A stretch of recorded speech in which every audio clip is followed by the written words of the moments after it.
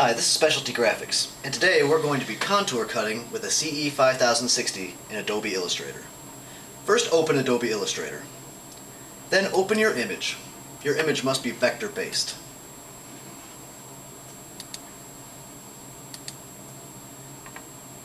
Size your image, keeping in mind the size of your transfer sheet. We're using an 8.5 by 11. As with all sheets, you want to leave approximately 3 inches on the top of the page and about an inch on the other sides. Select the rectangle tool and draw a rectangle around your design. Be sure to leave space between the rectangle and your design. This should be about a half an inch. Keep your rectangle selected and go to File, Cutting Master 2, Registration Marks. The registration mark dialog box will open.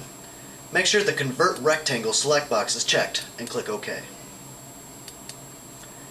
Now load the transfer into the printer, and then go to File, Print, and choose Printer.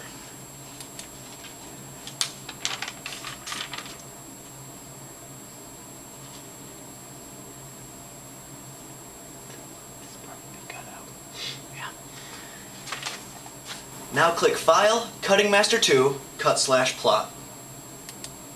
The Cut Plot dialog box will open.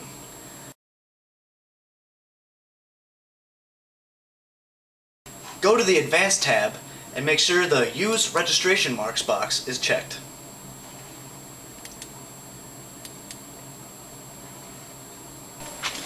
Load the sheet into the cutter in the direction that corresponds with the display in the Cut Plot dialog window.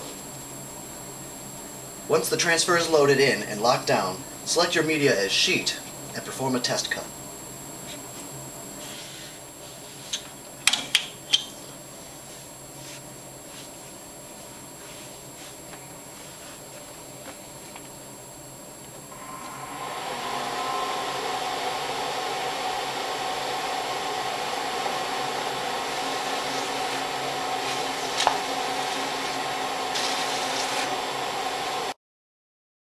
Back in the Cut Plot dialog window, click Send.